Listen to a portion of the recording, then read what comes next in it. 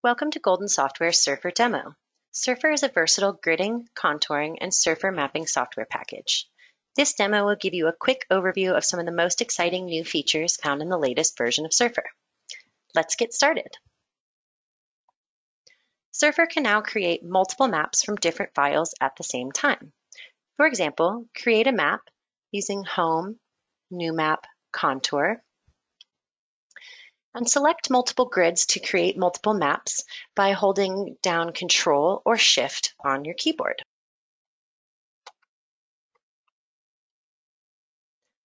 The maps are created in the center of the plot, and each contour layer has its own map object.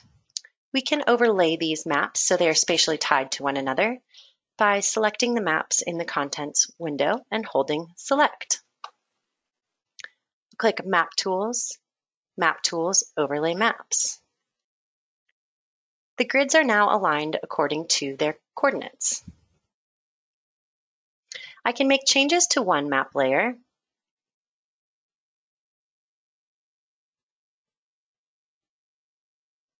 and then I can copy these properties by clicking Home, Clipboard, Copy Format, and paste them onto another layer by clicking Home, Clipboard, Paste Format.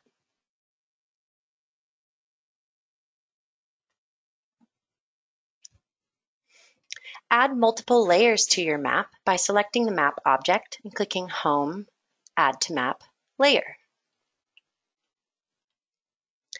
Again, use Shift or Control to select multiple objects and click Open. The base layers are added to our original map object. You can select multiple layers using Shift or Control and toggle their visibility on and off. Select multiple layers and move them to change their drawing order. Press Delete on your keyboard to remove multiple layers. Or even use Home, Clipboard, Duplicate to duplicate multiple layers. In the latest version of Surfer, you no longer need to click Start Editing to edit objects in a base map layer. When a base map layer is selected, a red arrow appears next to the layer name, and when expanded, each object in the base layer is italicized to indicate this layer is in editing mode. When a base layer is in editing mode, I can select one or more polygons, and then I can use all of the applicable features on the Features tab, such as Change Type, or the New Features buttons that pertain to polygons, such as Buffer, Union of Polygons, Difference of Polygons. Additionally, I can draw vector objects into my map from the Insert section, for example, a rounded rectangle. And the rounded rectangle is added directly into my base layer. If I click the Coordinates tab in the Properties window, you'll see the X and Y coordinates are all in lat long, which is the coordinate system my map object is using. All closed objects, such as this rounded rectangle, are now considered polygons. These objects can now be used in operations that were previously reserved for polygons only, such as grids, edit, assign node data, calculate volume. On the Map Tools tab, I could query objects or open the attribute table and perform attribute table operations. Base symbology schemes can now be saved and applied to future projects. For example, if you select a base layer and click the General tab in the Properties window, click the Edit Symbology button to open the Base Symbology dialog. Click Unique Values and change the attribute field to your desired attribute, and click Add All Values to the list. Make changes to the symbols such as the symbol set, color, size, or fill or line by selecting and changing the properties on the right side. Once you're satisfied with the changes you've made, you can save this information by clicking the Save Values button. This creates a Symbology Unique Values file, or an SSUV. Once you've saved that file, you can apply it to any other project that uses the same attribute values. By returning to this symbology dialog, clicking Unique Values, changing the attribute field to the matching attribute field, and clicking Load Values. Click OK to apply the changes. You can quickly add a legend by clicking Map Tools, Add to Map, Legend.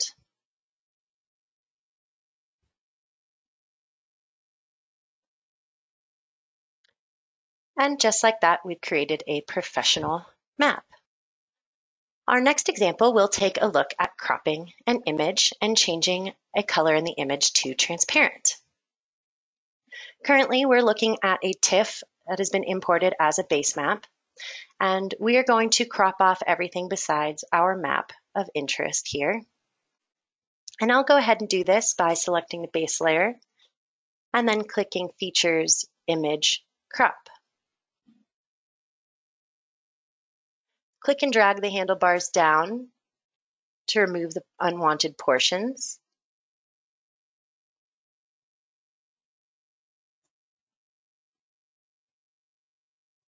And when finished, press Enter on the keyboard.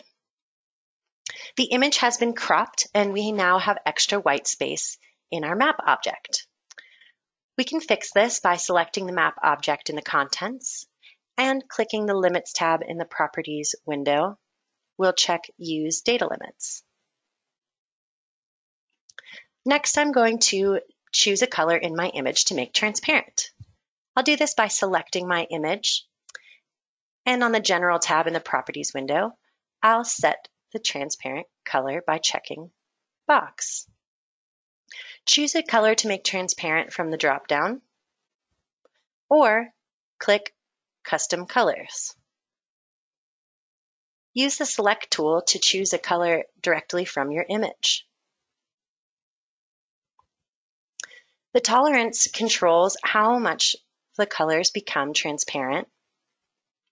You can slide it or enter a value. And we'll notice here that the entire ocean is gone, but the blues and purples that were in the actual map that I wanted remain. Now that I have cropped my image and made the ocean transparent, I'm going to add a contour map. So I'll select my map object and click Home, Add to Map Layer, Contour. I'll remove the fill so we can see our image. We can see the contours are nicely overlaid. The next thing I need to do is create some profiles from a file provided by my client. Surfer can now create a profile from any polyline. No more digitizing necessary. I'll add my polyline file by selecting the map, clicking Home, Add to Map, Layer, Base. Select my DXF and click Open. And now I can easily create a profile from each of these lines by simply select the polyline and clicking Map Tools, Add to Map, Profile. Profile is added below the map. And we can give this profile a better name. I'll create my next profile by selecting my other polyline and clicking Map Tools, Add to Map, Profile.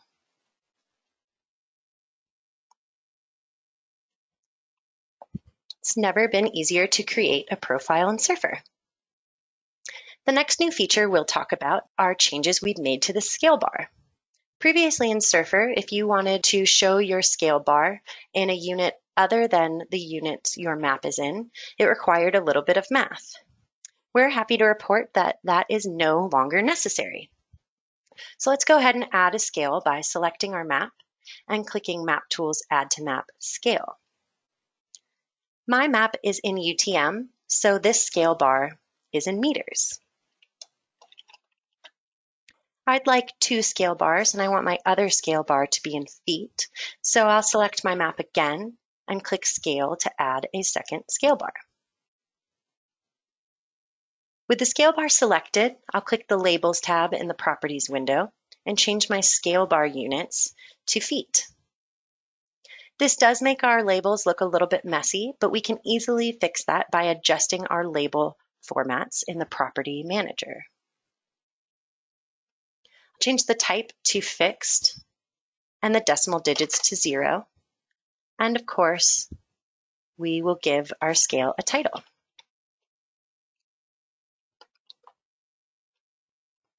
Our last example today, we'll take a look at the 3D view.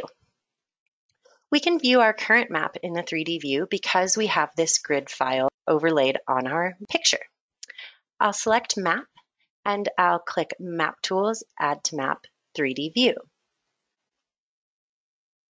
The 3D view opens with a top-down view of our map. We can see the contours are still on here and our image is still overlaid just as it was in the 2D plot window. You can click and tilt the model for a different angle. One new feature we've added is the ability to reset the vertical exaggeration. I can change the vertical exaggeration by selecting Environment in the Contents window, and on the General tab in the Properties window, I can use the slider to increase our vertical exaggeration, or I can click Reset to put it back down to its default level. And lastly, we can directly export an image from our 3D view. After we make all of the necessary changes, so our image looks as we desire when exporting it, click 3D View, Tools, Export Image. Choose the image type and click Save. Make any desired changes in the export options and click OK. Our image has been exported, and we can take a look, and it looks just like it did in the 3D view. This concludes our demo for Surfer. Thank you so much for watching. If you'd like more details about the newest features in Surfer, please give our webinar Increase Efficiency with Surfer's latest features, or reach out to our support team at support@goldensoftware.com. Thanks for watching.